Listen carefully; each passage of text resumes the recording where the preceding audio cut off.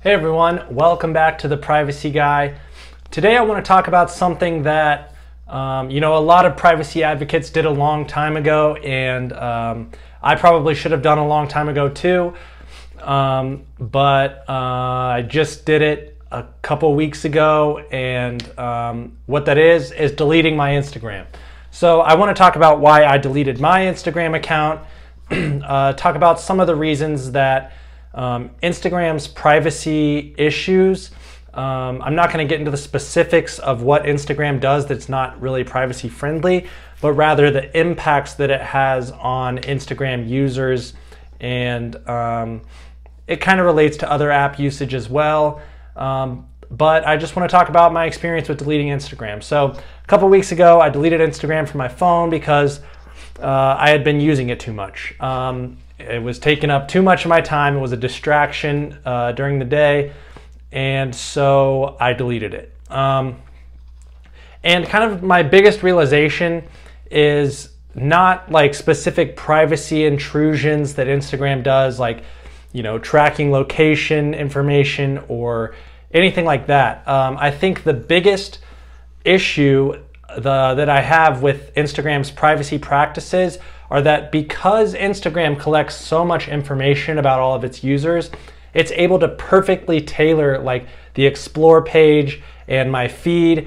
And so, next thing I know, I've been scrolling for 45 minutes because Instagram has all that information about the content that I'm consuming, the posts that I'm interacting with, and just how I'm using the app in general. So I think we don't necessarily realize some of the privacy issues that we're experiencing on a daily basis.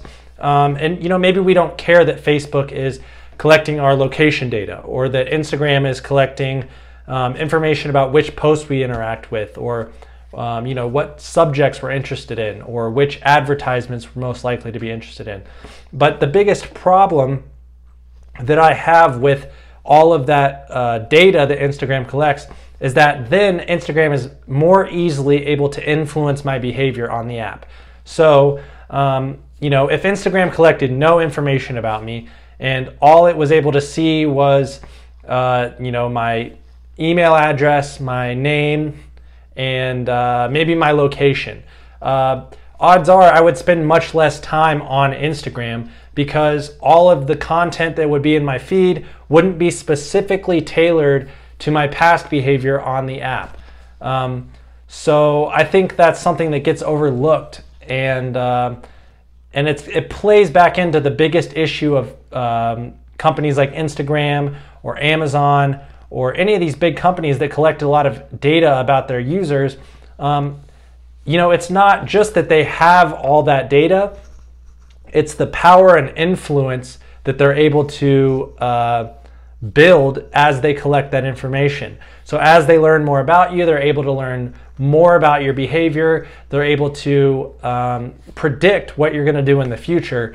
And that's one of the biggest privacy issues I have with social media. It's not that they're collecting the information. It's not that it's stored on their servers and someone could access it. It's that they're using all of that information to benefit themselves and their advertisers, and basically harm their users. They're not directly harming me. They're providing me a service and I'm entertained. But at the end of the day, if I spend 5 hours a day on Instagram, I think my life over the next 10 years is going to be pretty miserable. So, and you look at the scale that Instagram is operating at, they have over 1 billion users.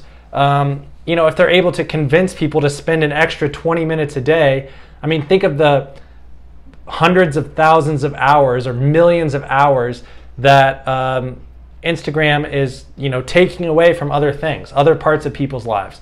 So that was kind of my thought process for deleting the app, deleting my account. Don't really have any plans to go back unless, I don't know. If I have a business account or something that I need to run on there, then maybe I'll create a new Instagram account. But for now, I'm kind of happy not having one.